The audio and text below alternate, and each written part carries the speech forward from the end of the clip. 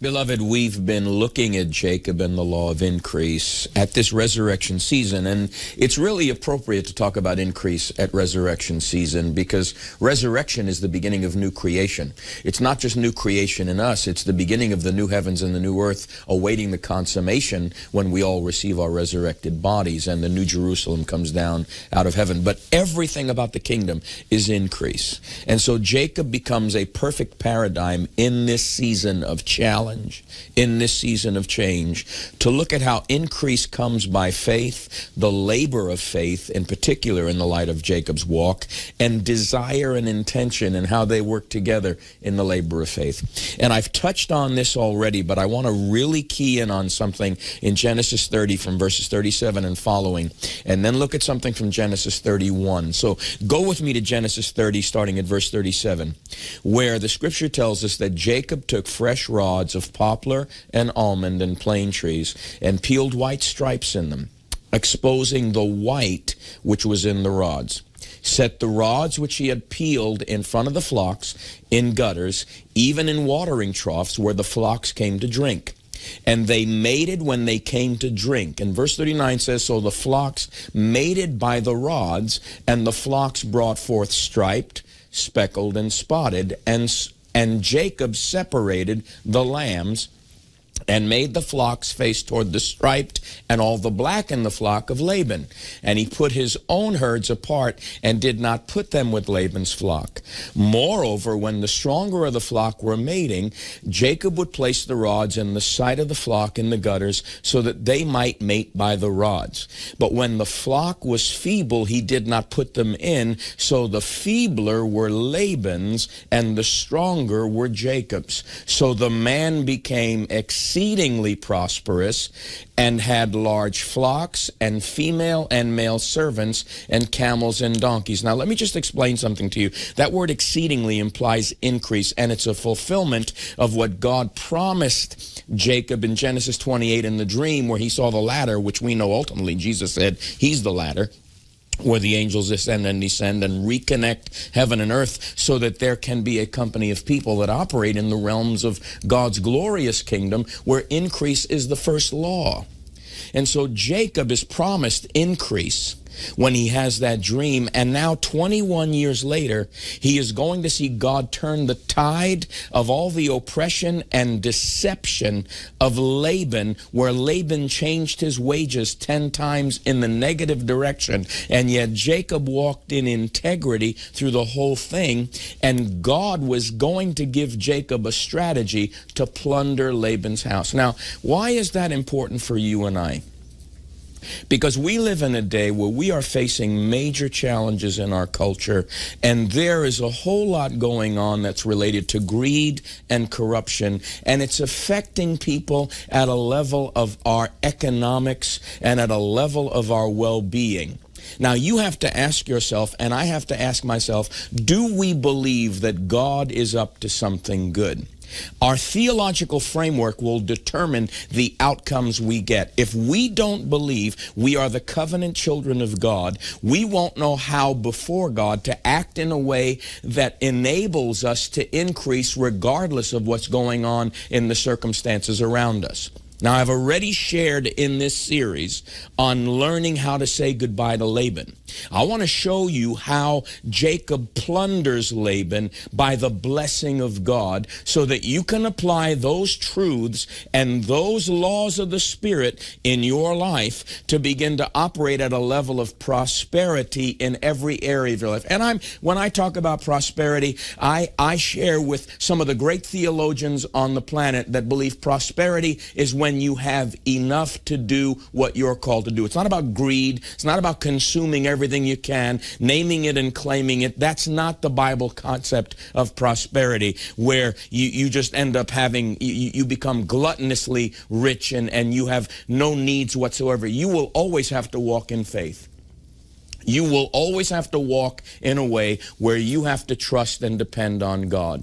But God has promised to be your provision, so there will be more than enough, and you will have an abundance in every situation. That's Bible prosperity, and that's God's heart and desire for you. God wants you to prosper. You are the sons and daughters of Abraham, and like Jacob of old, if you will learn how to apply the truths from Jacob and his understanding of how to cooperate with God, the God that did it for Jacob will do it for you. Now, when you get to this point where God is about to turn things in favor of Jacob, Jacob all of a sudden has this idea: I'm going to take the rods of 3 different trees, and I'm going to expose the white in all the rods. Now, at one hand, if you understand the Hebrew here, there's a pun intended, because Laban, if you were to give him a nickname, would be like Whitey. And, you know, when I grew up, one of my favorite heroes in baseball was Whitey Ford. And so Laban would be like a modern name Whitey. But in exposing the white, what's really happening on the one hand is God is letting Jacob know through this strategy that he's going to expose Laban's trickery. He's exposing Laban, Whitey, and going to plunder the flocks, and they're going to change masters. But at the same time, he's taking solid colored rods and exposing the white, because the lambs and the flocks and the herds that he's taking care of are not speckled and spotted. They're black or white. These are the predominant colors of sheep, black or white. As a matter of fact, if you had speckled and spotted sheep, the speckled and spotted sheep weren't worth as much as the black and the white, because the black and the white were dominant, and whichever ones are dominant are worth more in the market. Whichever ones are dominant are worth more in the market. Now, here's how God chooses the weak things to confound the wise. Because God is about to take the rare thing and make it precious. And you need to know there are things that others may devalue in your life, that God is saying, because you're in covenant with me, I'm going to take those things that other people think are devalued and have no worth, and I'm going to show you how to increase them so that you end up walking in a level of prosperity because of the rarity of what I've put in you that's uniquely tied to you, so that you can begin to see and operate in the blessing of my kingdom, so that others would have to take a step back and in humility say, we judged you prematurely. And for many of you, I am persuaded in this season, we are coming into a time of increase by faith in the Spirit. We are coming to see a new realm of resurrection life being made manifest in the saints. I'm talking about a real God who's up to really good stuff for people that have been prevailing in prayer and waiting for a breakthrough, and not just a breakthrough, but in this case, Genesis 28, when God says, wherever your foot turns, I'm going to give you explosive breakthroughs, breakthrough after breakthrough after breakthrough. So the story is that Jacob takes these rods, and by the way, we've already covered this. The rods represent the Word of God. And rods, plural, imply the many functions of the Word of God in your life. He takes these rods, he exposes the white, so that now these 3 rods, and by the way, it's 3, because 3 is always a number of the completion of things in heaven. Father, Son, and Spirit. Hear, O Israel, the Lord your God, the Lord is one. And the one Lord is Father, Son, and Spirit. The Godhead, the Trinity, works together to move on your behalf. And that cord of 3 strands cannot be broken. And you want to understand that the Father, the Son, and the Spirit are intimately involved in the word that you get in your life. You don't live by bread alone. You live by a proceeding word that goes ahead of you, so that you can see the process of God, release the blessing of God, and bring you into a place where you can see the fulfillment of the covenant. When God gives you a word, you have to slow down to the speed of life to hear it. And I want you to hear what I'm saying. When Jacob got the insight on what just I read to you in Genesis 30, He got it in another dream. And I'll tell you about that in just a minute, because there are some theologians that claim that what Jacob did was an act of superstition in his day. And they'll go into all this liberal theology that will tell you this was just a superstitious act. No, this was not a superstitious act. There's nothing in the scripture that's there by accident. There are insights that we can gloss over and overlook and dismiss. But here's what you can never, ever break apart as a cord of three strands. You can never break apart Jesus from the Holy Spirit, from the Word of God, because the Father has intended, if you want to know Him, you have to know Him by way of His Son, through the Spirit, in the Word of God. And when you diminish the Word of God, you cut yourself off from the flow of the Spirit and the revelation of the Son. You cannot take that cord of three strands apart, because Father, Son, and Spirit intended that the Son, the Spirit, and the Word become the way by which you learn how to hear what God is saying to your life. And some of you have not heard in a while. I'm here to tell you, you can detect the mind of God, but you don't get it out of a Cracker Jacks box. You don't get it out of some technique or formula. You've got to set aside time and slow down. Listen carefully. Slow down to the speed of revelation. What am I saying? I'm saying that when Jacob got what he got about this strategy to plunder the flocks of his uncle Laban, who was a deceiver, he slowed down to the speed of sleep. And there was a rest he had to enter into. Many of you are restless right now because you haven't seen your breakthrough. And I'm going to invite you to do even what little Samuel had to do when the word of the Lord came. He got up from the holy place, ran out to Eli, and Eli said, I didn't call you. But Eli gave him the right instructions eventually. When he finally realized God was calling, he said, go back and lie down. Go take a posture of rest. Be weaned away from every other distraction and stay in a place of rest. You remember Elijah on Mount Horeb when he wanted to die? God had to reacquaint him with his still, small voice. God wants to give you insight, breakthrough insight. God doesn't want you to feel like, God never talks to me. I hear people say God talks to them, but I've never heard God.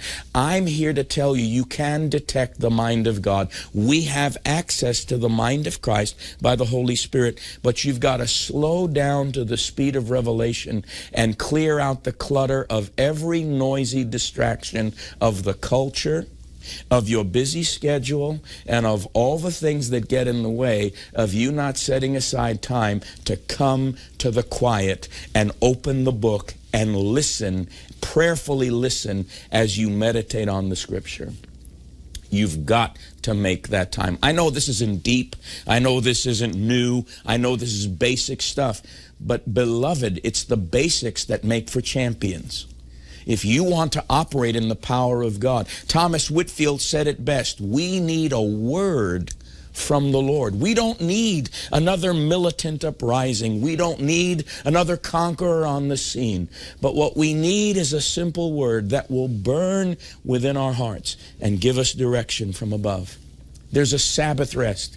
And here's when God turns the tide on Jacob's behalf, and black and white sheep mate, and they now become speckled and spotted, and his flocks become stronger.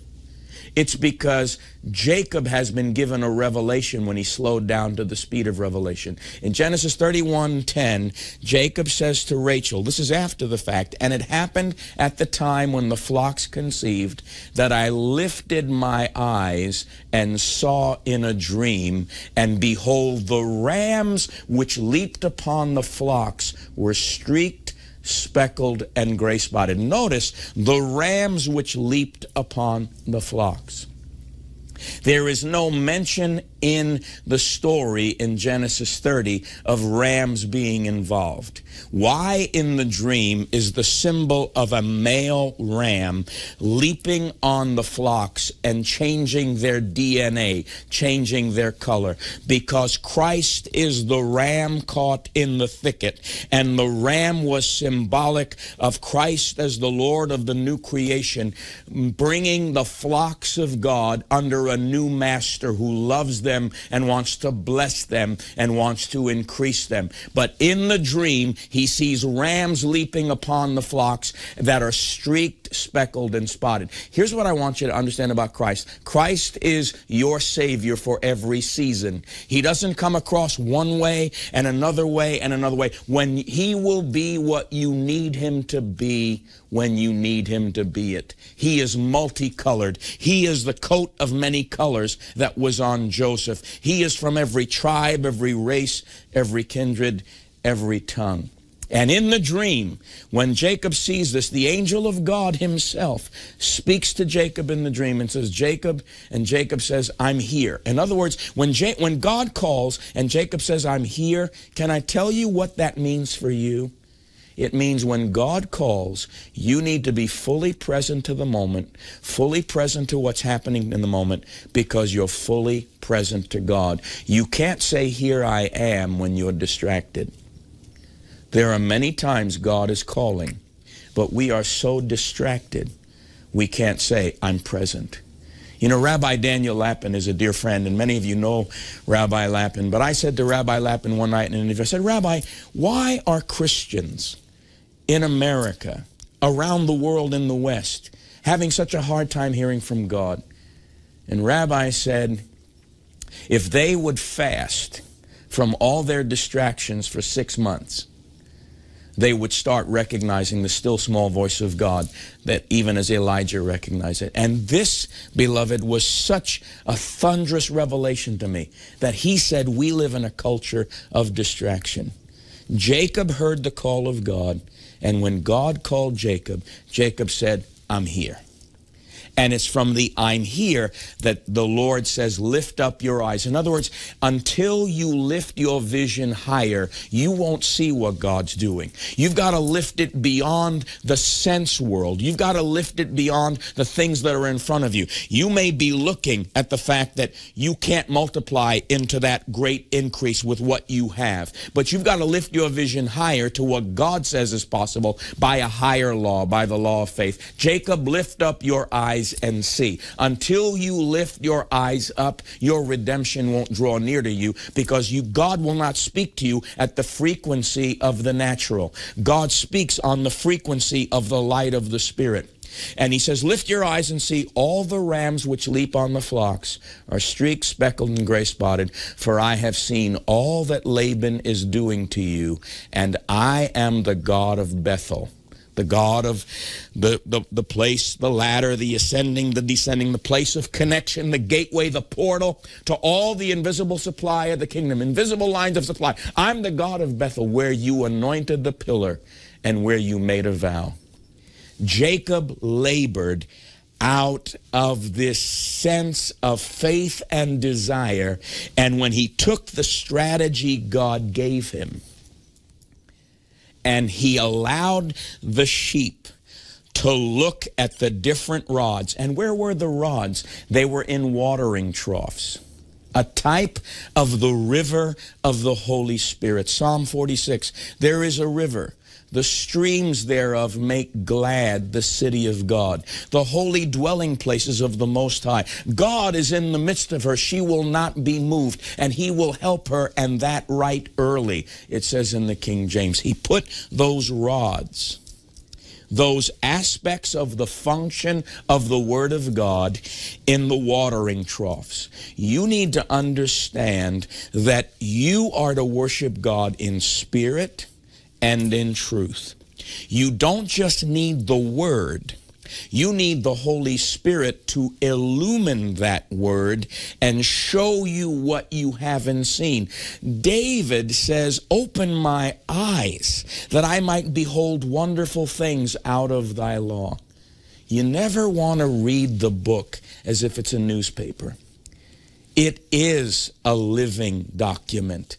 It is the living, breathing Word of God, breathed by the Holy Spirit through all sorts of different authors over thousands of years that amazingly, not knowing each other, all tell the same story because it's all coming from the God who is light himself and who is the light of every person coming into the world.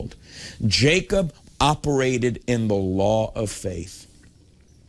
What are the rods of the Word of God that God is saying, I want you to lay hold of my promises, put them in the river of the Spirit by prayer, and begin to behold them while you are anticipating new life coming forth? Because breeding, listen carefully, breeding is about new life. Have you ever looked in Ephesians 6 at the armor of God? In the armor of God, it says, gird your loins with the belt of truth. Gird your loins. The loins are the seat of reproduction. And what Paul is telling us is that we are called to reproduce the truth of the revelations God has given us. God wants to make you abundantly fruitful in this season. There's an anointing right now. I am very aware that God is opening eyes and hearts and ears at what I'm saying. Faith is coming. And many of you are listening to me right now, and your eyes are glued to what I'm saying, not because it's Mark Chironna, but because the Holy Spirit is instructing me and moving in me to encourage you to believe that the good promises of God, the rods of God, are moving in your direction as you are released from distraction, so you can lay hold of those promises in the river of the Spirit, and by the Word and the Spirit, worship the Father and behold with fresh eyes the new things He wants to bring to birth in your life. I declare to you that you are about to open the book in a new way in this season. You are about to overcome many of the distractions that have held you back from hearing and detecting the voice and the mind of God in your life. And increase is coming your way. This is resurrection season. And I prophesy to you that you will walk in the new creation dimension of increase and God doing exceeding abundantly above and beyond all you could ask or think, because the Spirit of revelation is going to quicken you as you come to the quiet and wait for Him to speak. Beloved, in the name of the Lord Jesus Christ, I declare to you, He's there and He is not silent.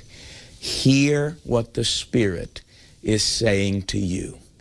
Why is that important? Because faith comes by hearing, and hearing by a word from the living Christ. I pray God's richest blessing on your faculty of hearing and your faculty of seeing in this season, when your desire is going to activate the spark of the law of faith, and a fresh fire is going to consume those things that are getting in the way of the blessing from touching your life. Laban's reign is coming to an end for your sake. God bless you. Beloved, as we prepare to celebrate the resurrection season, the first fruits of Christ as the new creation, I want to invite you to sow a resurrection seed into Mark Chironna Ministries to enable us to continue to preach the gospel in this hour of challenge and change worldwide. I invite you to sow a resurrection seed right now of $36 or more into the soil of Mark Chironna Ministries. I'll say thank you, by putting in your hands this powerful, brand new series, Jacob and the Law of Increase, where you're going to understand and get to know more about the nature of the labor of faith, the law of faith, the labor of love, the law of use, the law of increase, and how all of that works together with the law of the Spirit of life in Christ Jesus to bring you into increased fruitfulness in every area of your life. Sow that love gift right now. Sow that resurrection seed. And let me say thank you by putting this series in your hand. CD or DVD, your choice. If God moves on you to sow a love gift, a resurrection seed of $56 or more, I'm also going to give you a classic series, multiple messages entitled The Promise of Favor. But learning how to work with the synergy of the Holy Spirit is something that will literally ignite your faith at a whole new level for how God takes 1 and 1 and makes it 3. Synergy means that the whole is greater than the sum of the parts. When you labor with God, things exponentially increase in favor. And if you'll sow a love gift right now of $76 or more, you're not only going to get Jacob and the Law of Increase, you're not only going to get the promise of favor, you're also going to get my powerful series on intentional living that will literally piggyback everything else you're hearing, and you'll learn how to live a life by design and not by default. Sow your best resurrection seed now. $36, $56, $76. And let me put these resources that retail for well over $150 into your hands as a way of me saying thank you for partnering with us to share the glorious gospel of Christ with the whole world. Sow now. I'm so delighted that you've chosen to hang on until this moment. Many of you are just getting introduced to me and to our ministry, and I wanted to give you a special opportunity to feed on something that will enhance your life, add value to your journey, and empower you by the Holy Spirit from the inside out. It's a package that retails for $89 with a book, a best-selling book, an entire series of messages on the book, and a learning manual. And it's all based on the 7 secrets of unfolding destiny. If you'll right now go to drmarkfree.com, you will get the entire package as my gift to you just for logging on to that website, drmarkfree.com. Do it now.